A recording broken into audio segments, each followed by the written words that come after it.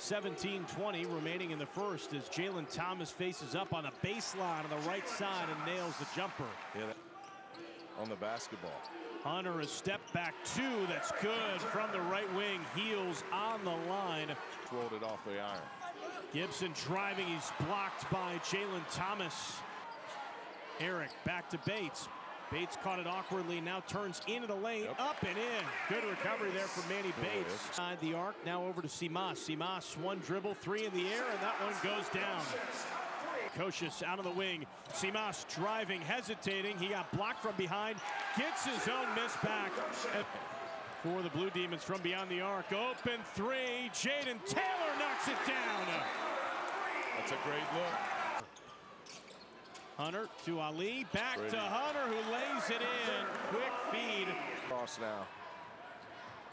And they do. Thomas underneath. That's how you get him across. That's no good, and it pops out. Jaden Taylor, he'll drill the triple. Straight away three for Jaden Taylor to continue to extend their 5-point lead. Harris buries a three. Chuck Harris has given Butler its largest lead of the game. They're 46 seconds left in the first. Harris a three, count it! Hunter with the ball over on the right wing. He'll launch a three and hit. All net. Nelson spins middle, tried to divert Ali, but Kocius took it away.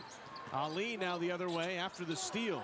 Ali hesitates, goes off the glass, and very patiently waiting to chip it in. Bates. Shot clock down to 10. Hunter, a right wing three that rolls through.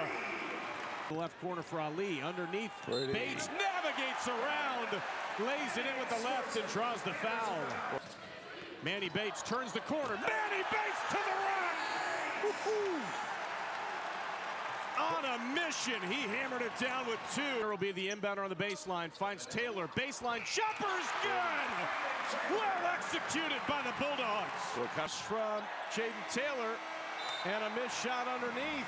Butler walks away with a 78-70 victory over DePaul on a wild night inside Hinkle Fieldhouse.